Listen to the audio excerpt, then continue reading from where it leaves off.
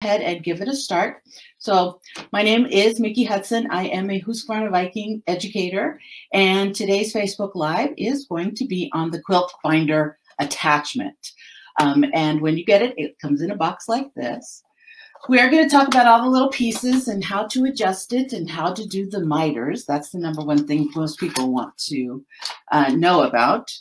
But when it comes to the Quilt Binder attachment, you are going to get all these little things here. So one of the things that you're going to get is the attachment plate. Now the attachment plate attaches to the needle plate. And on newer machines, they have the appropriate holes that we need. We need a hole for this little gizmo here, and we need a hole for our screw to hold it down. The older machines like the Topaz, the Diamond, the Rubies, the Opals, etc., you will need to also get an extra needle plate, one that has the holes in it. And we'll talk about what the holes are in a bit. You also get the binder attachment itself.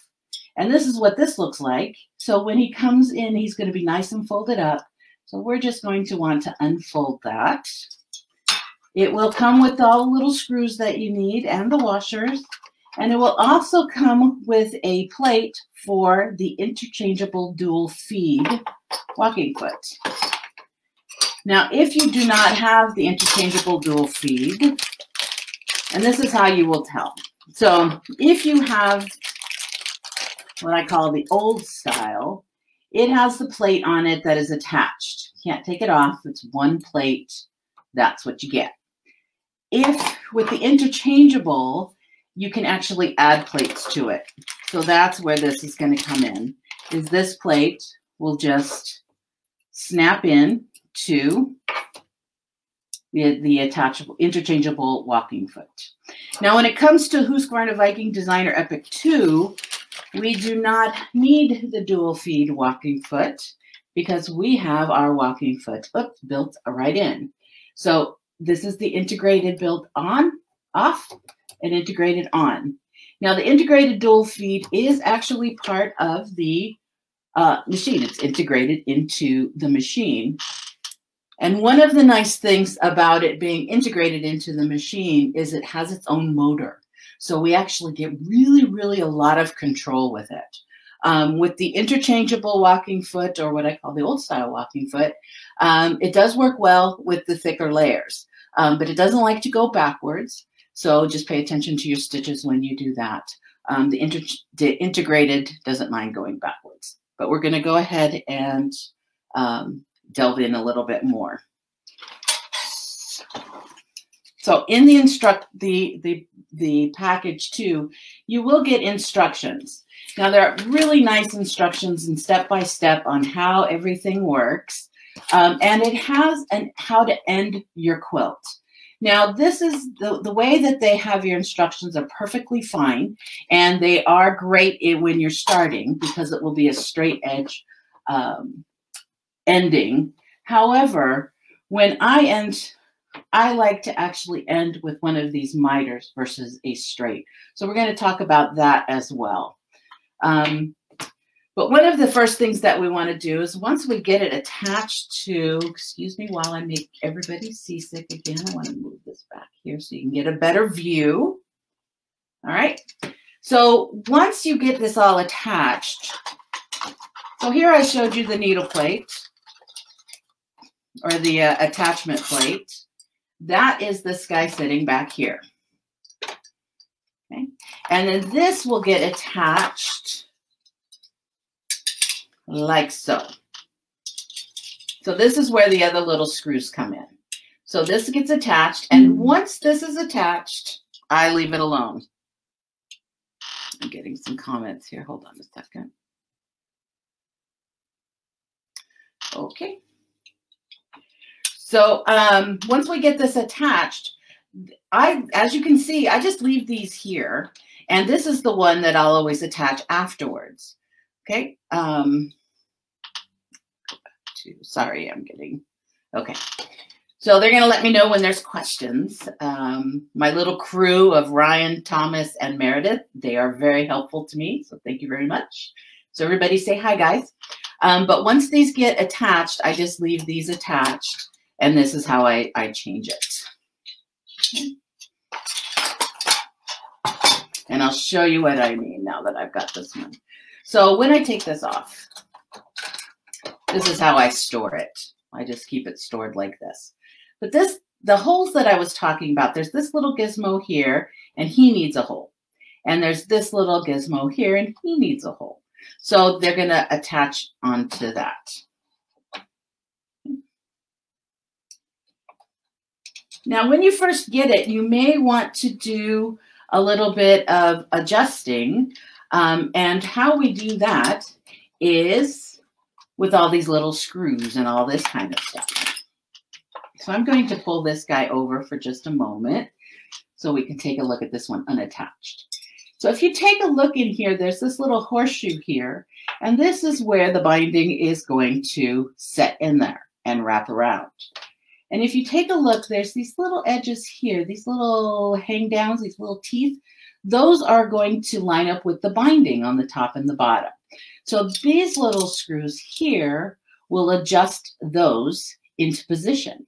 So if you want, for instance, nice and even, you can adjust the top and the bottom. If you want more of an underbite, where you want more fabric underneath, you can adjust this left screw or this right screw and adjust to make more of an underbite. So this screw will adjust this top piece, and this screw will adjust the bottom piece. So you can adjust it and fiddle with it that way. And then these will adjust you side to side. We're going to talk about how that can come in quite handy. But once you get it adjusted just the way you like it, then you can just unscrew it out of here. It's great. Now this little guy here has many different names. Some people call it a rake, some people call it a fence, some people call it a squiggly roo. But this is what's going to, once we get to go to sewing, you're going to see we're going to wrap our binding around here, and this is what's going to kind of keep the tension on it so that we get a nice feed. All right.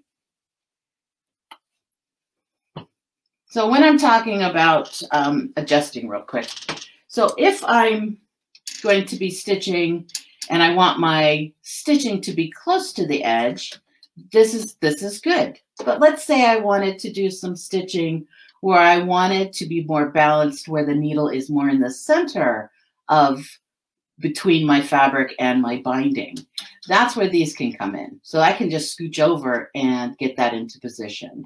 Or you can have two and have one set up for decorative stitches and one set up for straight stitching. All right. So I'm going to go ahead, and the first thing that we want to do is we want to create some binding strips. So the binding strip on the device itself, I'm going to go ahead and pull this back up. It will tell you right on the device itself how much fabric or how wide our strips need to be. So we need 1 3/4 inch wide strips to come out to create a 1/2 inch binding. So 1 3/4 inch strips is what we're going to be cutting, whether you're on the straight grain or the bias, and these will fit in. Now this is a single edge binding, meaning that once it wraps, you will only have one edge, which is perfectly fine for many quilts. However, if you would prefer 2 edges, you can actually stitch out, you would double your fabric. So instead of cutting 1 3/4 inch wide, you would cut 3 3.5 inch wide, fold it in half, and then just treat it like a 1 3/4 inch wide. Now it is a little bulkier, so you want to be patient with yourself, and that is not where I would suggest starting when you're playing. Then you would, after you've done some practice a little bit, then you can switch to the double fold. If you have the original Epic, would you use the dual feed walking foot? Yes, yes, you would. Okay. But I'm going to go ahead and take this off, and I am going to sew some binding strips. The other thing too that I wanted to show you was whether or not you have a MySonet Wi-Fi machine, there are some apps that are available. One in particular that even if you don't have a MySonet Wi-Fi capable machine, it will come in quite handy. And it is called the JoyOS Advisor. So you can go to your App Store or Google Play or mysonet.com or husqvarnaviking.com and download the app. If you have a MySonet Wi-Fi capable machine, it's interactive.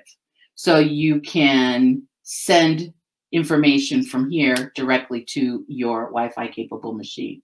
But there's all kinds of helpful tips in here, including an accessory guide.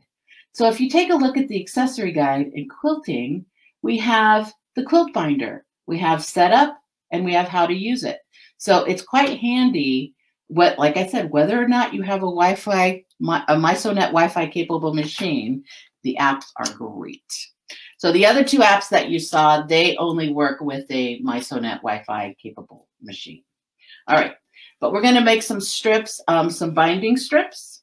Now, if you've never made long binding strips before, I'm gonna help you out. And if you've done it before, then this is old news. And some of you may have done it before, but may learn a trick or two. So one of the things when we do our binding is we want to put our right sides together and cross over at a 90-degree angle. Now we want to sew from corner to corner. And this is where especially new quilters can get a little hung up. I used to do it myself, is which corner to which corner, because there's a right way and there's a wrong way. And I just found out where this little catchphrase comes from. I've used it for years. But if you look at these as a pair of pants, and these are the legs, we're going to sew from hip to hip, and we want to stay away from the crotch. So it's an easy way to remember how to sew this up. Now, I happen to have a laser guidance system, so I'm just going to turn my laser guidance system on. This is on the Husqvarna Viking Designer Epic 2. If you don't, you can draw a line as well, or there's other guides. But I'm going to go ahead and use my laser guidance. And what I'm going to do is I'm going to go ahead and tap my foot down. And many of you have this particular capability. If you tap the needle again, it'll drop your needle and raise your foot into the pivot. I like to scooch my point right up next to the needle. Another thing that I am going to do, oops, let me drop my needle again. Another thing that I am going to do is I am going to change my stitch length down to about 1.5. So I want these nice and tight. There's a couple of reasons why I do that. One is it's easy to stitch, or it holds together really well. But two is it presses very nicely. It stays nice and flat when you're pressing. I'm just going to stitch across. I'm not going to do all my binding. I'm just going to do this. Now, you are going to see some things happen with my hands free, and that is because I am using the multifunction foot control, which I absolutely adore. So when we're done with these, we can go ahead and trim these off, and they will open up into a long strip. So you just give them a press. Okay, one of the things too, so when you give them a press, when you clip these off and give them a press, one of the things that you want to keep in mind is you want to have them feed through the binder with the seam pushed away. You'll see it when I'll show you again what I'm talking about. But we're going to go ahead and clip that.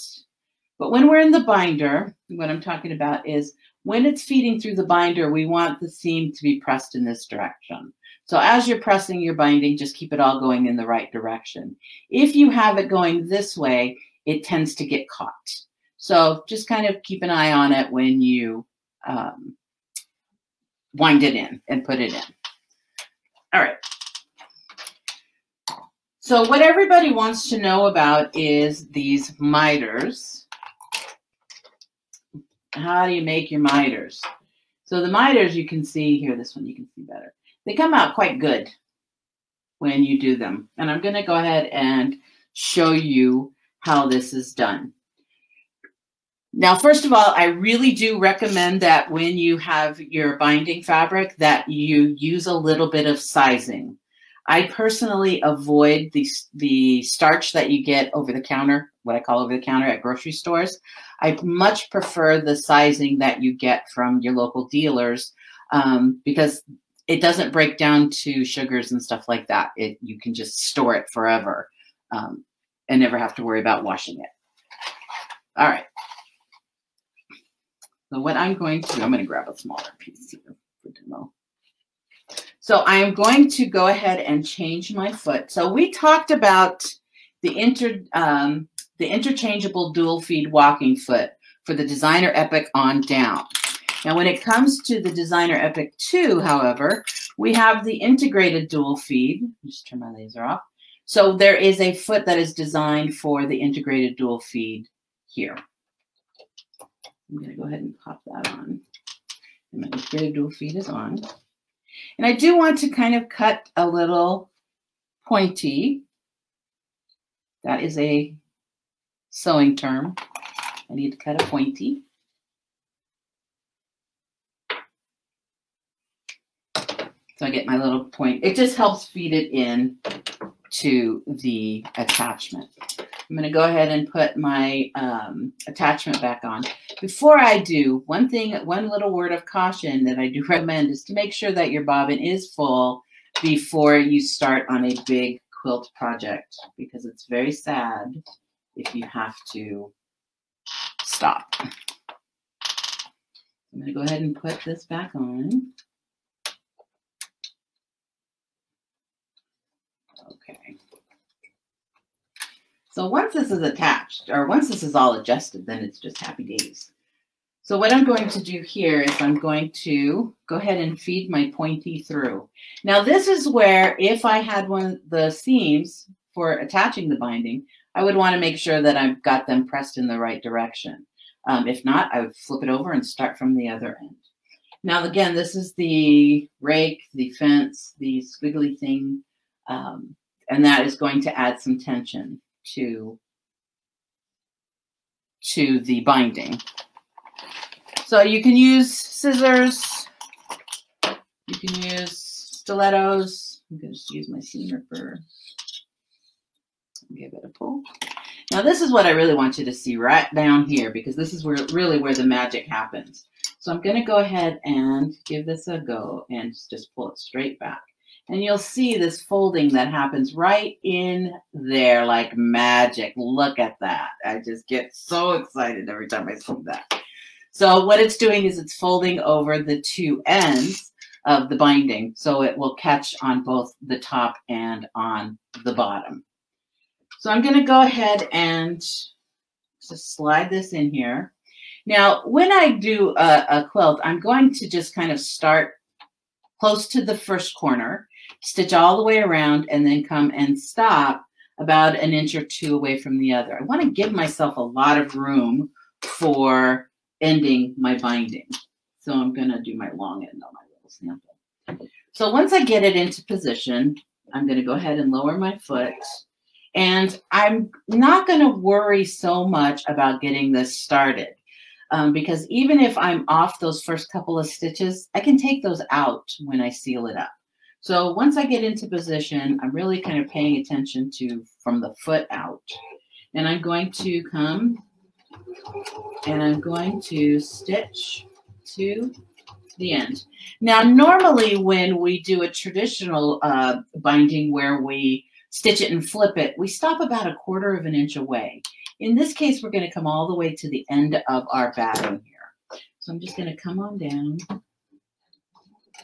One thing that I did tell you that I forgot was, and I always forget little things when I'm demoing sometimes, but I want to change my stitch fabric to a woven heavy because I'm going through batting and a couple of layers and all of that kind of stuff. So I'm just going to touch my JoyOS Advisor. I'm going to change my fabric to woven heavy, and it's going to change my stitch length for me. I may even up it again, but I'm just going to leave it here. A question, do you always stitch around the edge of your quilt before doing binding? I actually stitch around the edge of my quilt a little edge stitch about 1/8 of an inch away before I even quilt. So it helps kind of line up the edges. So when I'm doing stuff, it helps prevent distortion along the edges. But yes, I always edge stitch it. And if you've never done it before, I highly recommend it. It's going to help you in so many ways. Another thing too that I want you to notice here is that I'm working on a flat surface here. And I am a big fan of this. Whether you're a quilter, clothier, crafter, whatever, having a flat surface makes a huge difference in your sewing. This is a table that has a sink in, but there are tables that you can put on your that you can stitch on a table. And the quilter's table is available, and it's plexiglass just like this. It has nice little rulers on it, all kinds of fun stuff. But when you're working, especially with a quilt, it's going to pull on both sides, and we don't want any of the weight pulling on everything. We want everything to lay flat. So it makes it just so much easier to feed your fabric through. Can this device be used on a designer SE? That is a very good question. I don't believe so. I think the needle plate style is old. What I mean is, as the time went on, the needle plates got a little wider. And I think the needle, if I remember right, the needle plate on the designer SE is very short here on the sides. So I don't think there's room. But I will look into it, and I will get back to you on that. Did the device fold over the raw edge of the top and bottom binding? Yes, it did. I'm going to show you when I get, I'll show you when I get around to this corner. But again, I recommend a quilter's table because it is going to change your life. I cannot stress it enough. So I'm going to come on over to the edge of my quilt, and I'm going to stitch all the way to the edge. Now, when I get here, I'm going to, again, you're going to see stuff happen with my hands here. I'm going to just take a back stitch, and then I'm going to go forward again, and I'm going to cut. And this is a little tip that was just passed on to me. If I go ahead and drop my foot here just for a second while I grab my pin, it'll actually help crease that a little bit for me. So I'm going to, okay, so, all right. So when it comes to, I just got a request to talk about the needle plate again. So I guess a few of you are asking, which means I didn't explain it very clearly. So let me review that again. So when on the designer epics, so the designer epic, the designer epic 2, the epic 95Q and the epic 980, the brilliance 80 and the sapphire 85, they all have the correct plate with the 2 little holes that you need. Now, if you have the diamond series, the ruby series, the topaz series, there's quite a few of the opal series. Those will need a separate plate because they did not come with the holes in the plate. We just didn't know we were going to do that, so we just didn't have them. But you can check with your dealer and let them know what kind of machine you have or what model you have, and they'll let you know if they can get one for you. So hopefully that helps explains that a little bit. But yes, on some of the older machines, our old needle plates, I mean, if you take a look at how wide this is, and on some of the older machines, that used to be the size of our needle plate. So if that's the case, there's no place to put those holes in it. But as time went on, these needle plates got wider. And so that's where we can attach that here.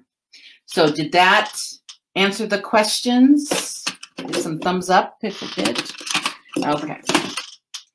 So I'm going to come over to this miter. Now, when I do the miter, I am a pin minimalist, so I tend to use just one pin.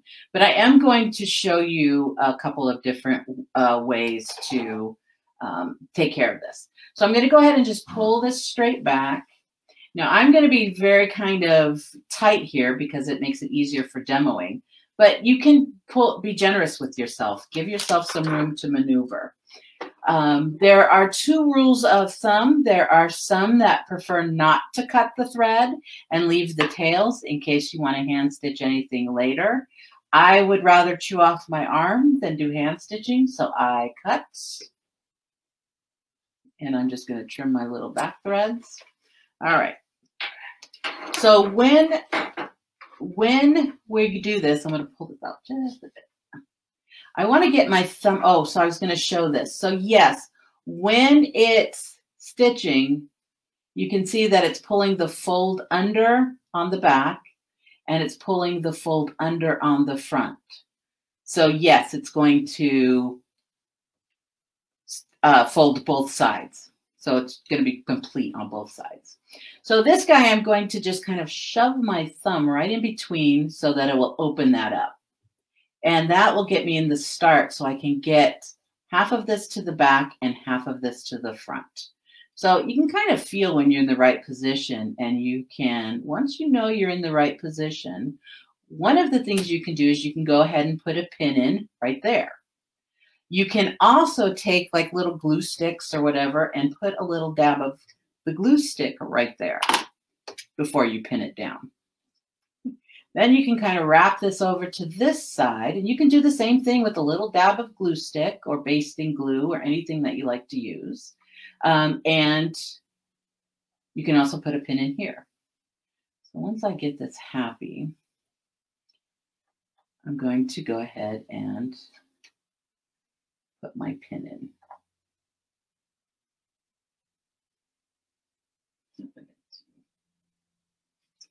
I want a straight one. My pins are getting a little old.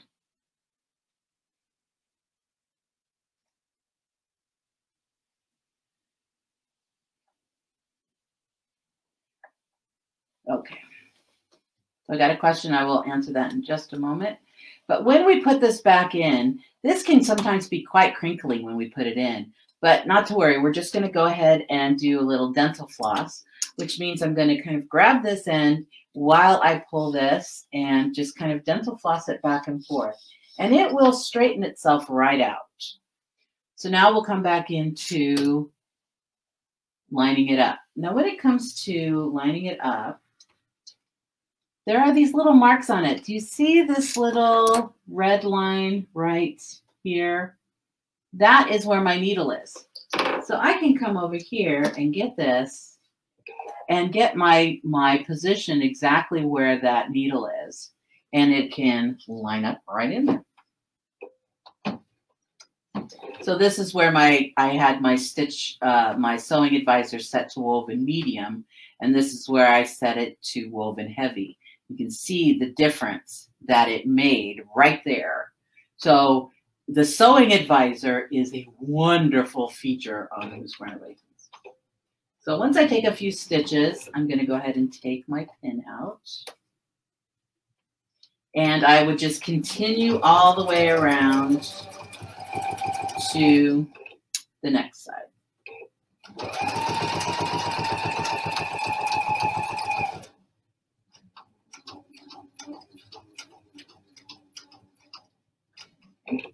And once I get to the end, so here I am. What's happening here is I'm not paying attention to what I'm doing. I'm looking at the screen. So you will not be watching a monitor when you do this. Let's pull this on out. Just cut it this low. So now we can just give this a trim. So now we can just give this a trim up.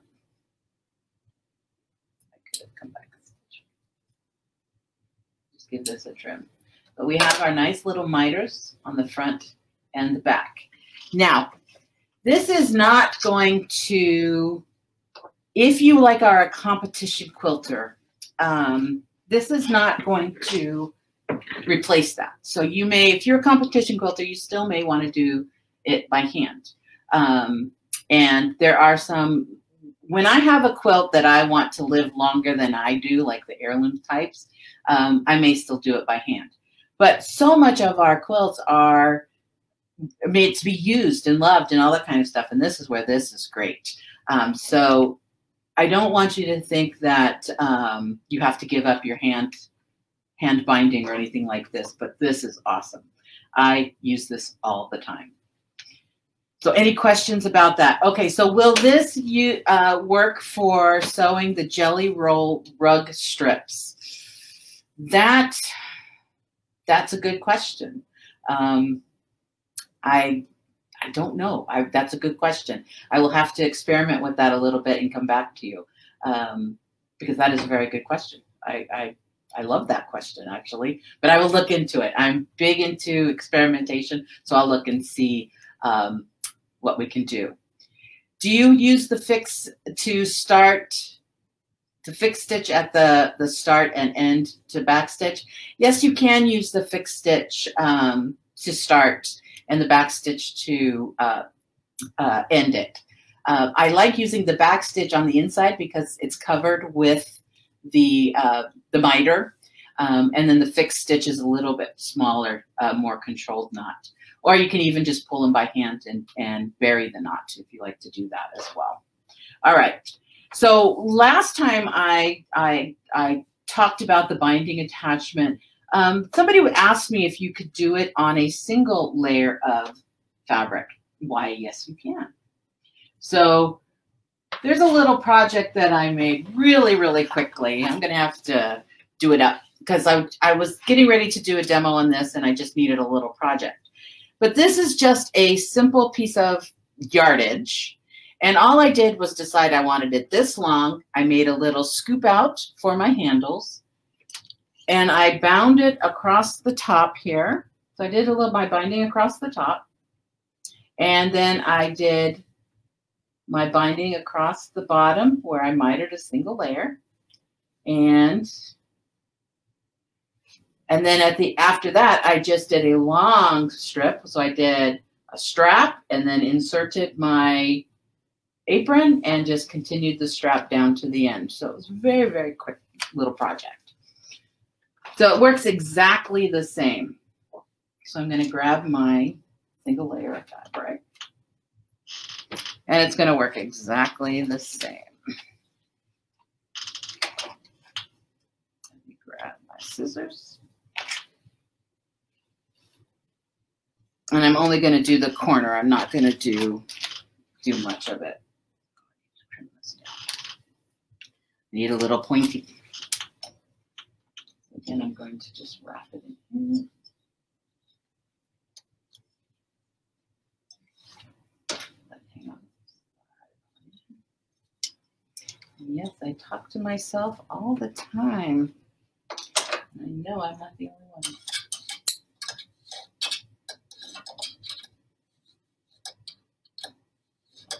All right. So once again, the magic, when I come in, I pull this towards the back. It just falls into place. Okay, can make a ladder out of me. It just falls into place. Pull it into the back. Oh, and it falls into place. Sorry. And I'm just going to slide him in. I get a better position so I don't get nothing out. But just going to slide my fabric in. I'm going to stitch down to the corner. And I'm going to answer that fix question as well. So yes, I have my fix off. But if I were doing for real, I would use my fix. So I'm going to go ahead and stop, get my reverse. Reverse again.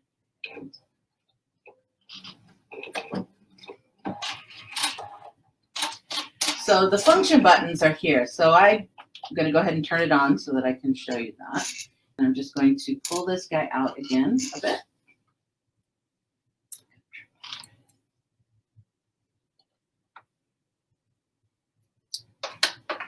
Will it work on curves? I'm going to show you those, yes. Again, get it all into position when I'm happy with it. And I'm going to fold this over. And then once I'm happy with everything, I'll go ahead and just put my pin in. And you can see it works just the same as with a quilt sandwich. So where you can do it on clothing, you can do it on crafts, you can do it on quilts. The binding attachment is awesome.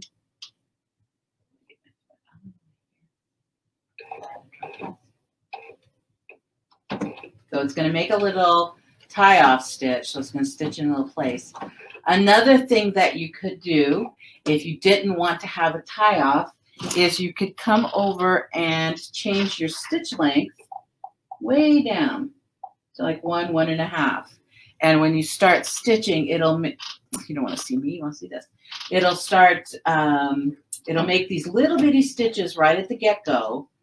And then you can, my favorite thing if you have an electronic machine is all I have to do is select that again and it goes back to my default.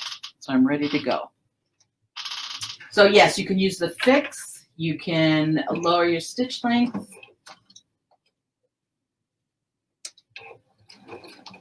You can hand tie it if you prefer that. I'll go ahead and cut.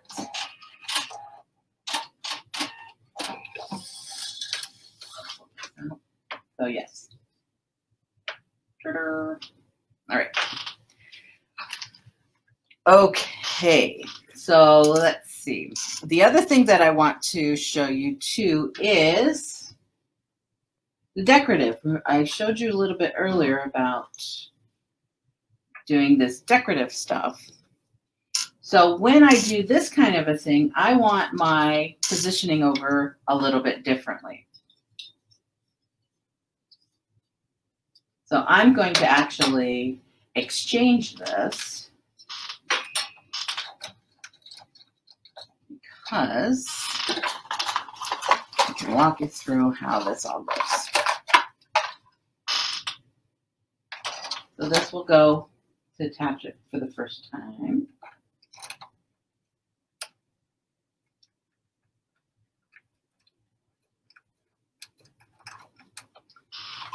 And then this will set onto this. And if you can see, there's kind of this little oval here, and that's where he just kind of sits right on there. And grab my little screws. Now these have washers on them, so you're going to attach the washer and the screw together.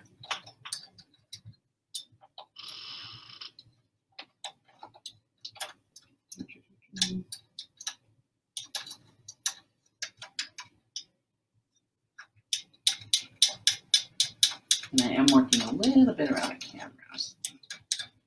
And I'm not going to tighten it all the way down yet because I still want to be able to adjust it. So I'm going to go ahead and do this real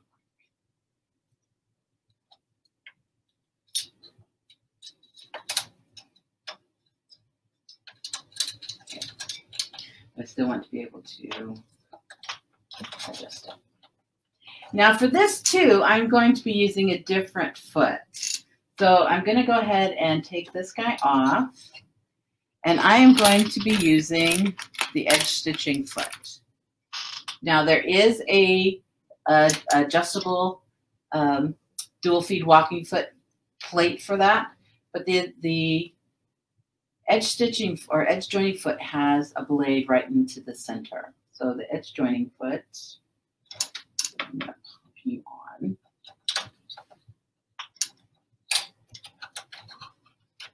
And so much more graceful when I'm. You're gonna have to look at me for a minute. I gotta get that camera out of the way. So there we go. All right. All right. So now what I want to do when I'm doing this, and for this I will usually grab a binding that I've already done.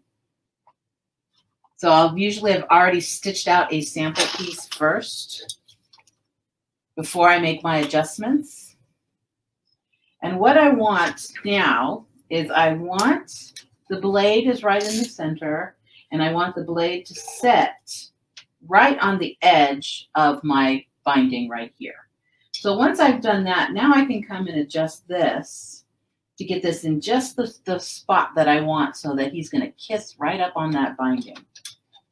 And then I just screw him down. So now when I do this guy, piece of binding here. Make my little pointy.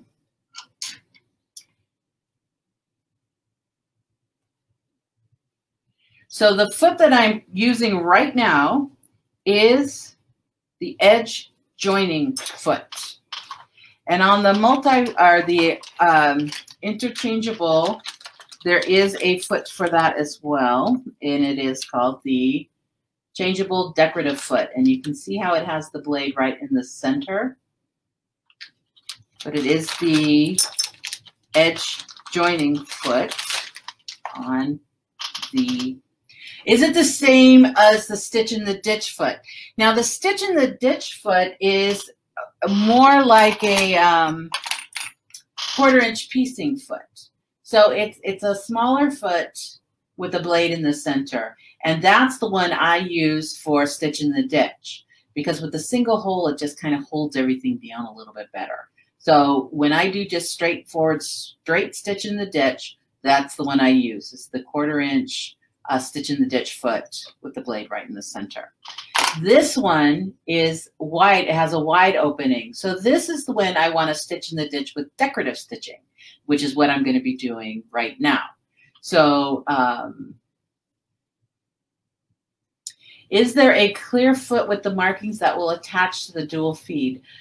There is an open toe foot plate that goes to the interchangeable dual feed. So if you go to if you go to the description, it's usually like right under the knee or right in the first post or something like that. But it'll have a list of all the items that I'm using and all of that kind of stuff. But there is an open toe for the interchangeable dual feed, and I don't believe there's a clear one, but the open toe is great, so you can still see what's going on. So, and if you have a lot of questions about what feet are available, you can go to Husqvarna Viking, and there is an accessory catalog. You can also go to your local dealer or gallery store. They really know what's going on, so they can help you a lot. But what I'm going to do is I'm going to go ahead and throw this back in here. And I want to make sure you're screwed in. All right, yeah, there you go. I can tell you we're attached. I'm going to go ahead and slide this in. But yeah, we want to keep in contact with our local dealers and gallery stores. So we like having them, so we want them to stick around.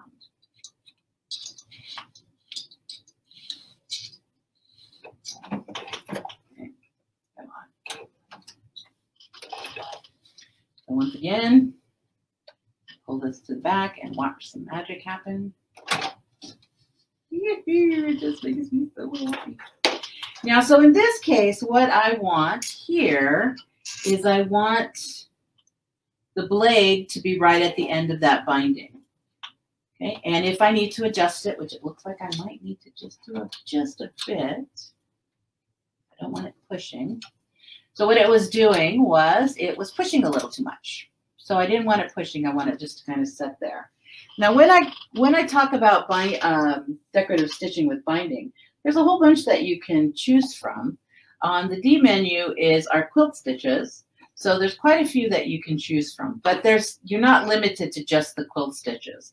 There are some stitches that will stitch one-sided that work really well as well. So stitches like this, you can mirror image it and stitch into the quilt. You can go this way and stitch into the binding. There's just all kinds of fun stuff to play with. And I love decorative on my quilt edges. But I'm just going to go ahead and choose just this feather stitch. And, oh, you don't want to see me. You don't see this. So when I go ahead and stitch, well, let me get a little bit more into it here. do want to stitch more on my quilt. And you'll see that it'll stitch on both sides as it goes. Nope, you want that. Just getting a little trouble. I usually don't start on the end, at the edge like this. I usually start in the middle of the quilt, and that's what happens. Something is stuck. Hold on 1 second.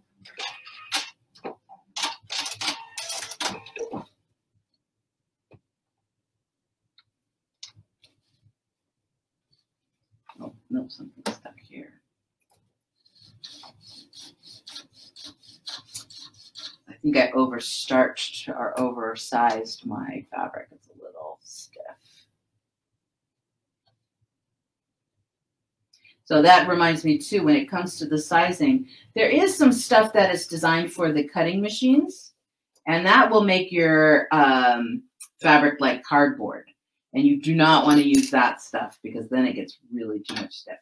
I just use too much sizing and I'm getting too stiff. So let's try this again. There we go. So I just needed to release it a little bit from its hold. And another thing too is if anytime you feel like you're getting out of control, you can use your stiletto, your seam ripper, anything like that to help keep it into position. Yeah, this is too stiff. I'm going to grab, I think I have a piece here. There's a piece here that's not, that has no sizing at all. The only problem is that it's very printy, so it's not going to look as pretty. Yeah, this is really sticking here. So let me explain what's happening and why I'm changing. So even when I'm pulling this, you can see that I'm really having to kind of pull it because I used too much sizing here and it's not feeding through the way it should. I'm really having to yank it rather than it feeding through. And we really just want it to feed through smoothly. So this I'm going to get rid of because he's a problem child.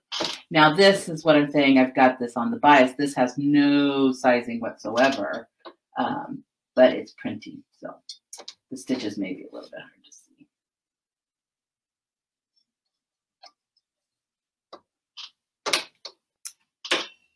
Get in here.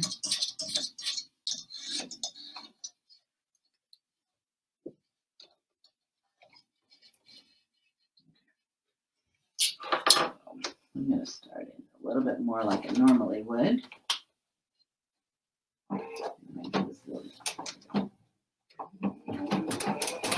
So you can see here, this is feeding through nicely. It's not fighting me. That means it's feeding through here nicely.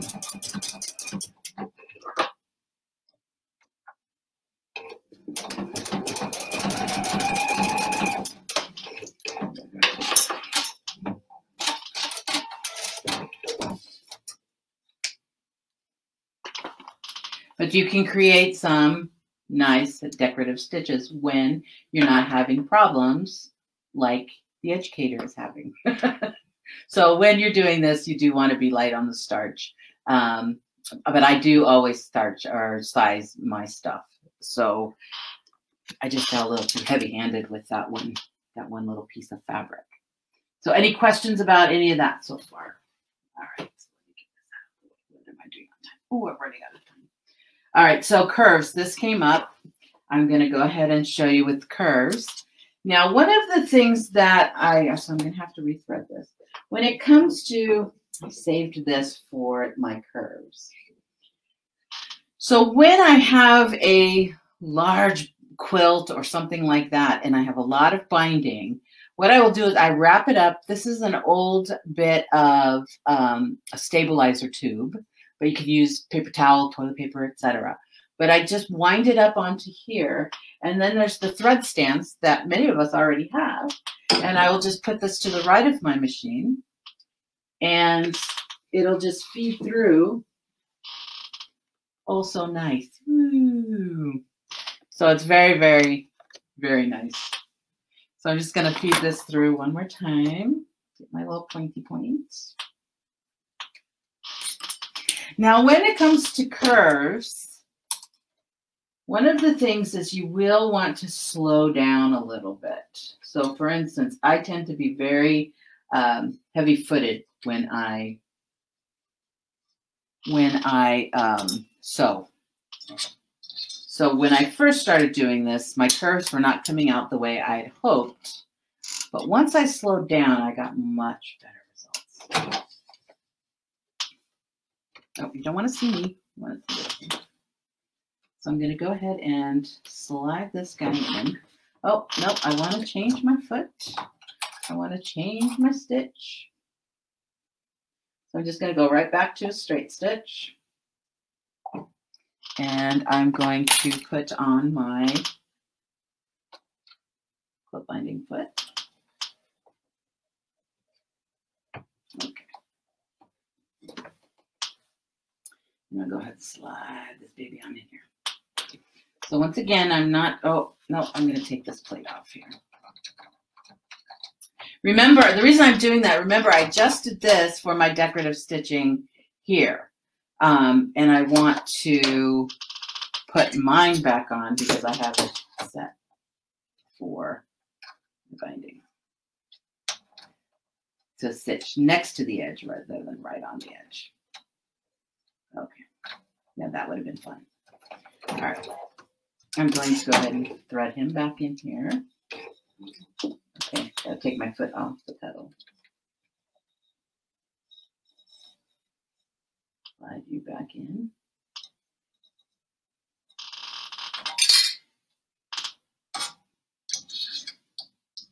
But when you look around on my backdrop, almost all of those quilts were done with the binding attachment. Because that's the way I do all my quilts now. All right.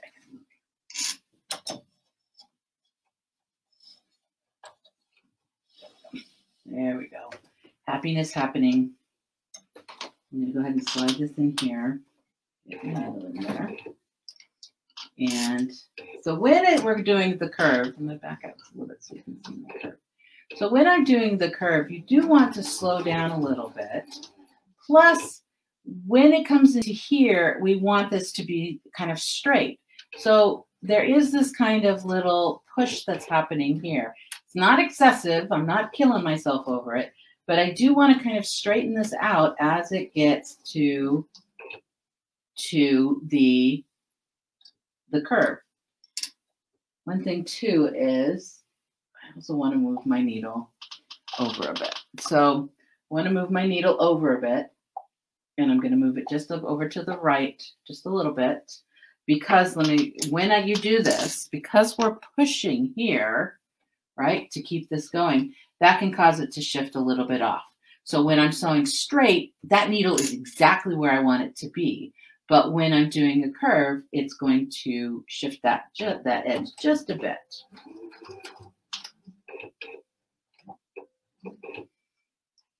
And your stiletto, seam ripper, and stuff may also come in handy just to kind of knock it back into play if you're getting it out.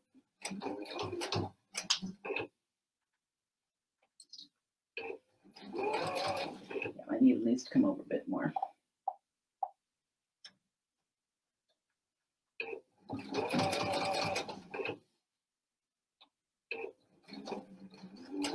Still a little.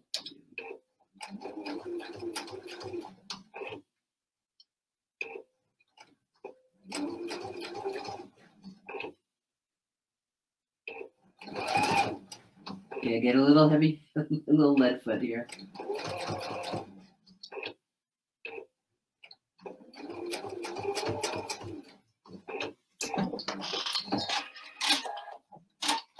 So let me show you what I was seeing and why I was moving my needle over.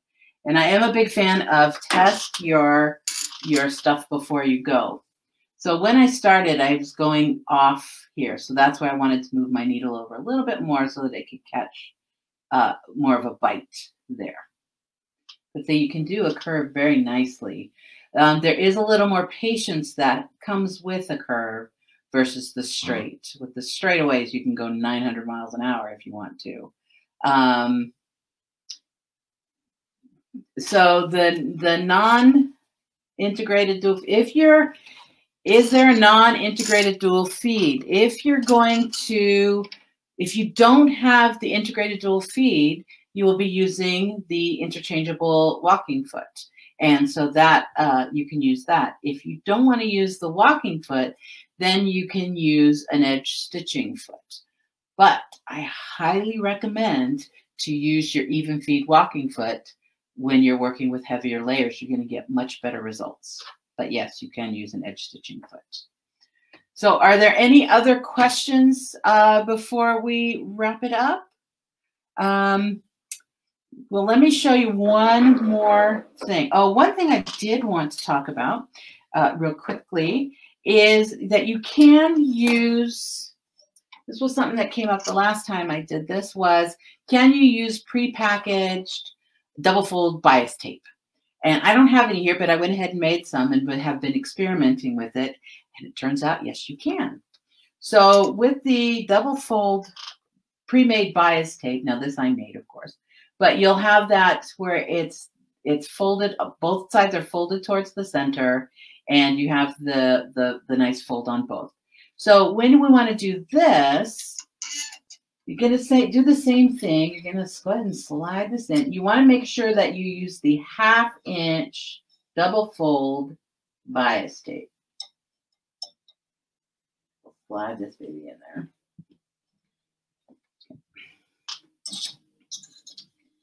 Now, when we come through here, he's not going to do the wraparound because it's already folded into position. So he's just going to kind of lay into the position that he needs to be in. So it's, oh, to close the ends. Yes, I'll do that real quick. I was going to do that. So this one, you're just going to treat exactly the same as you would a single. Yeah, so much faster when I'm on the straighter grain. So yes, the start and stop. And I've got my thing already. All right, so it is actually very cool. Let me show you. Where are you? You're not in. There you are. Okay. So when we do the start and stop of a quilt, so I would start at the end, about 1 inch or so, go all the way around and come to the other end. Now, one thing you want to do is to leave yourself enough overhang. So the way I do it, there's lots of ways to do this, but the way I do it is whatever my width of my binding, in this case, 1 3/4 inches, I'm going to overlap it 1 3/4 inches and cut there. Then I'm going to take those ends. Normally I do this at a cutting table and an iron and all that, ironing board and all that. And then I bring those ends together and I'm going to stitch there. And when you open it up, it lies in flat, just like this. So then I just give everything a press. Then I can come over. Now I've adjusted my needle a bit. Now I can come over and out. Now I'm just going to connect the dots. So I'm just going to come in and line that up. And I'm going to stitch on down to the next guy. And I'm in a hurry, so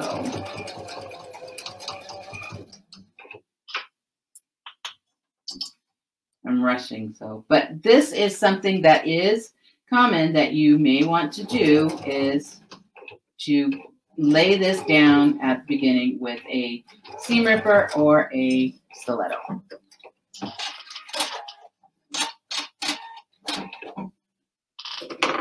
But then you can get, so now you just kind of connect the two dots.